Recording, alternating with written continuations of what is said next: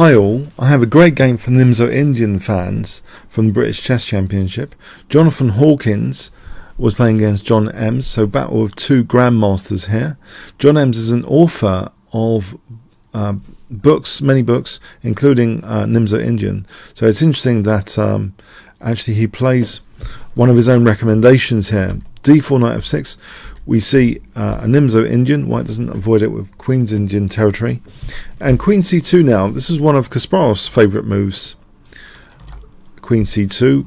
Black castles. After knight f3, d6. a3. Black volunteers the bishop. So no structural damage.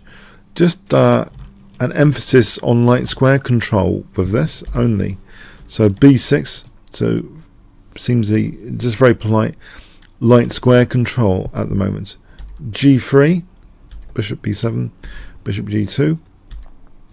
So very positional opening. Is it a concession that black has given up the dark square bishop in this particular situation, in this particular pawn structure? We see a5 here, and there's almost a positional threat of a4 here with marking out this light square. And in fact, even when John Emms is not playing the Nimzo-Indian, even in one of the Queen's Game accepted games of an earlier round, there seems to be a very, very super aggressive, I would say, light square strategy as the undertone. And you see that here, that actually there is an aggressive light square strategy being pursued here by black. In fact, after bishop e4, this bishop is prepared to be taken off the board but soon. Bishop b2, queen b8, bishop h3, c6. So with d5 there's going to be more pressure put on light squares, but white is in the process of trying to grab this bishop to get the bishop pair, and in fact black just accepts that. He doesn't make any provision against f3, for example, to put the bishop here. I think if he did, it might be more risky than what he actually played. If he plays h6, yeah, this technically is actually quite good for white, this position. Maybe even white is looking forward to e5 and trying to open up things. Black really wants to keep a clamp, an aggressive clamp on the light squares, as well as general, light square domination. He plays d5. This starts to put a clamp, a bind on the light squares, but it does sacrifice basically the light square bishop. So you might not think this is the most spectacular game of chess in history, but it is kind of dramatic in its own right that black is content with the knight pair here. It's a classic Nimzo-Indian defense being played by a classic author of great chess books, including Nimzo-Indian defense. So the theoretician is the practitioner here, practicing what he preaches. He's locking down these light squares, and in fact after rook fe1, b5, we see this pawn actually being targeted now, potentially to undermine the structure and lock in this bishop. One benefit of a light square hold here is this bishop's locked in to that d4 pawn. So can you argue that white's bishop pair here isn't that great? And this is also granite. So this bishop hasn't really got active lines. We see e4 trying to open up the position. B takes, and now concrete is given to white. Knight b6, basically yeah, a concrete wall here. C takes d5, c takes, keeping this bishop firmly locked in. There's a certain elegance of the play here. Rook c8, and there's queenside counterplay, a little bit of queenside counterplay. Queen a7, bishop g5, rook c6. Yeah, black's going to potentially double rooks. Rook ac1, that's taken off. And after knight c4, white has an intention now of trying to go for winning a pawn. There is a small downside though. White has been playing quite a few pawn moves around his king. There's a king safety difference emerging here, and also there's another thing about this position. If this pawn is locked down, it could be a target as well. For example, a4 and rook b3. White forcefully takes now on f6, giving up the bishop pair in a quest to try and win a pawn now. So this is putting a lot of pressure, arguing that this is a tactical liability. But look at the weak squares that have been created around white's king. And if this bishop goes, there's even more weak squares. Will these actually be a big price to pay for trying to win a pawn here? Black actually is content with black trying with losing a pawn after queen d7. He allows a little combination of bishop takes d5. It's essentially like a gambit position. The premise of the gambit here is to exploit this lucrative vacuum of weaknesses of the queen takes d5. Black, from an engine point of view, although a pawn down here is technically better, there are numerous threats based on this vacuum of weaknesses in this position already. Black is calling the shots. Rook b2 is threatened here to try and just checkmate. So that's addressed. That principal threat is addressed here. You know, if d5, then we have queen e3 check first. And this is just winning for black. For example, check. Here, there's a nice tactic. Can you spot? These kind of tactics are sprinkled throughout this game based on this vacuum. There's an enormous tactic in this position which gives the flavour of things to come. Black to play, if I give you 5 seconds, what would you play here?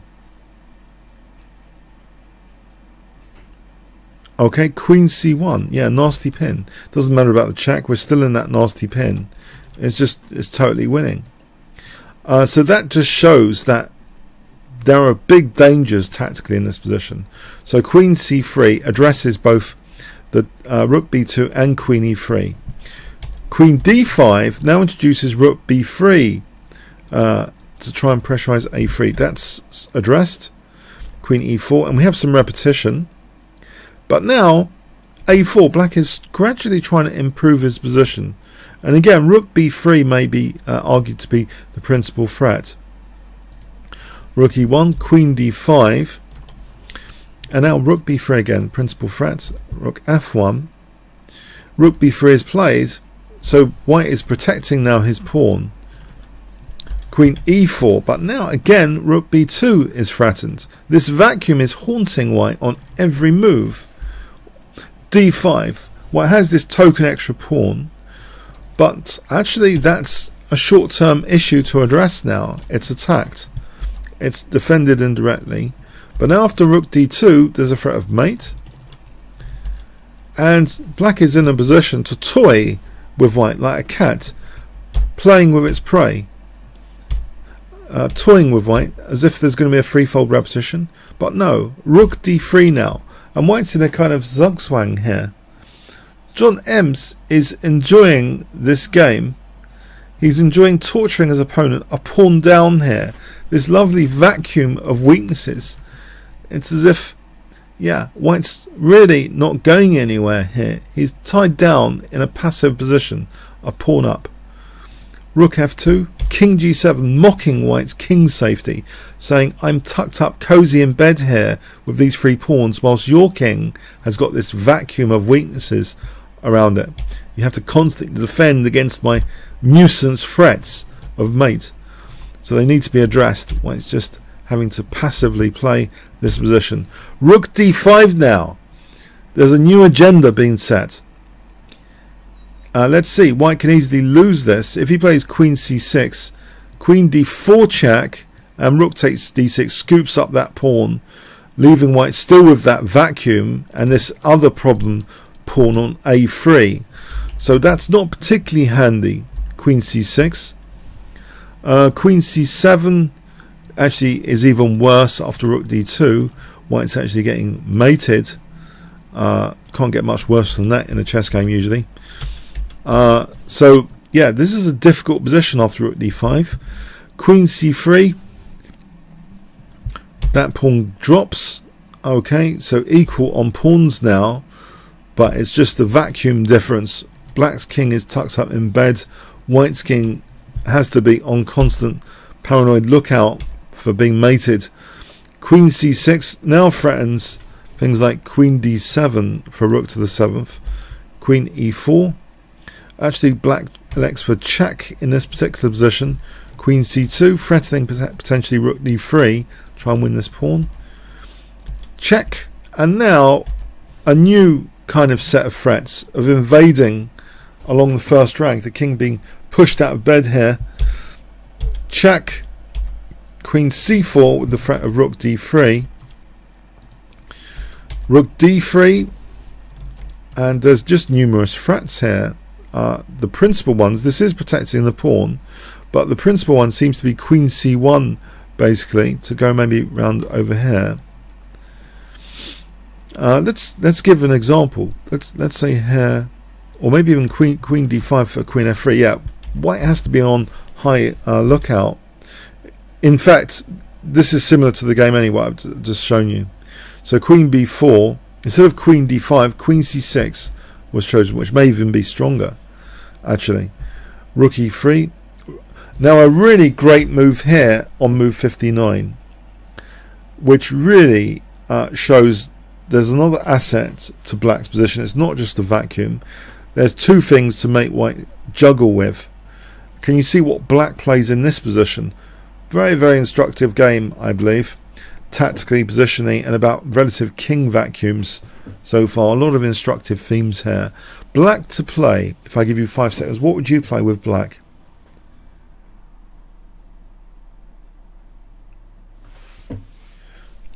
Okay, rook b3, very, very nice move. If takes, then check, and the pawn is dragged down to be a queen. The pawn's going to be a queen here after king e3. Pardon me. 8 takes. There's no stopping this pawn. Okay, maybe you might think this. Yeah, it doesn't matter. You can even just take that. The checks are going to run out. So rook b3, yeah, we have queen e7. Queen h1, yeah, the white king is even more unsafe than before, and there's other liabilities in the position now. h4 protecting that pawn. Rook b1, yeah, it's not good when the heavy mob are on the first rank. Check, check, the heavy mob are coordinating now. Queen c2, threatening things like queen c1 and queen d1, principal threats. Queen c1 is played, hitting the rook. Rook d3, and can you see the final move of the game? Crushing blow in this position. One of many available, actually, but this will do. Black to play. Okay, 5 seconds to pause the video. Hope you can spot it. Exploiting pins, echoing like a pin we've seen in an earlier variation. Queen d2. Nice cross pin, aesthetic cross pin. Game ended here. If king e4, we can just scoop up material. Yeah, it's hopeless. This pin is hopeless here. So that was a game of endless torture, relentless torture from the opponent being a pawn down. It's just that vacuum, and combined with this advanced pawn as well. Black giving up spectacularly both bishops to have this really aggressive lockdown on light squares, which is Emms' style with the black pieces. Such a super aggressive dark square strategy. Elegance and aggression, modest aggression throughout the tournament. So he's in a great position by this round.